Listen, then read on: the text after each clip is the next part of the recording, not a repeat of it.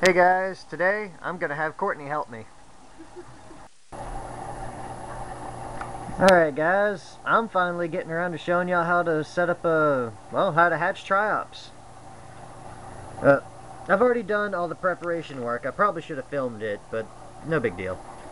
Basically what I did was I cleaned the sand. You can always check out my how to clean sand video. And right now I'm just letting the water run. I've got all the sand.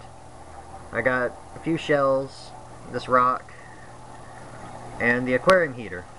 Now, what I have in here that won't stay is that large thing in the back.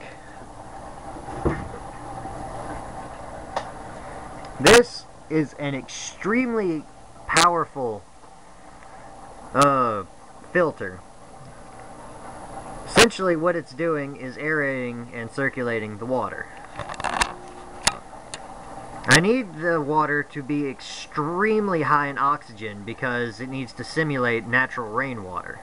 So, in order to do that, I have this thing making bubbles and swirling the water around and mixing up the sand, and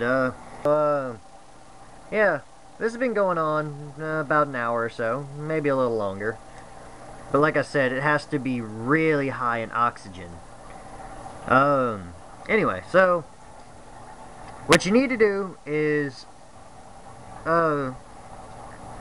you have to get the water full of oxygen. There are several ways to do that. My preferred method is, of course, this power head back here. But you can also just pour the water into it, and that'll work pretty good. Because if you pour it high enough, it collects enough oxygen as it's going through the air.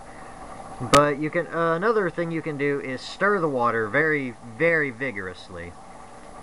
I do not hatch the eggs in the tank. I begin the hatching process in a small bottle, which I'll show you in a few moments. Okay, now this is the bottle of water, or the bottle I use. It's a long, tall bottle. Yes, it is smart water. Deal with it. But these are fairy shrimp eggs. I am going to take these eggs and pour some of them, not all of them mind you, into the bottle.